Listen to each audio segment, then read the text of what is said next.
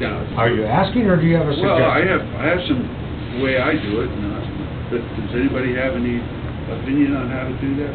Simply, Some people like a little gap in the middle, well, you know, so that on the ends over time, they don't separate. but I mean, you normally when you put boards together, like if that's got some joinery on it, I didn't do it.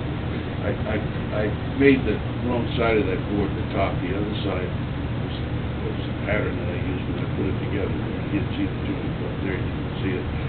But how do you get that little space to disappear if you want it to be seamless? Run it back through the joiner again, take another cutout. Well, You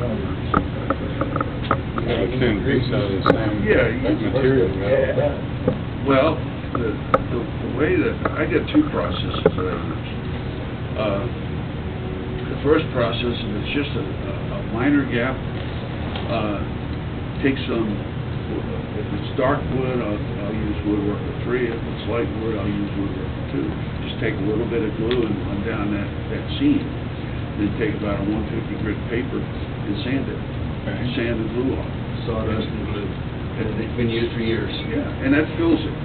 That's the simplest way to do it if it's a minor crack. And if it's not a minor crack, I go into my saw, or my dust collecting tank, and I take, usually there's enough of the same material in there because you sanded already, and I'll take that fine dust, put it on a piece of scrap, put a pile of glue next to it, mix up a nice wet mixture. Okay, so what you're saying is this is after it's glued and dried, you After discover it's it. I was glued and thinking dried, beforehand you saw it, That's what I think. and Oh, that's why I just go back to the joiner. no. Okay, You know, okay. having a little gap in the middle is okay. You put a clamp in the middle, and that you know, it's a spring joint.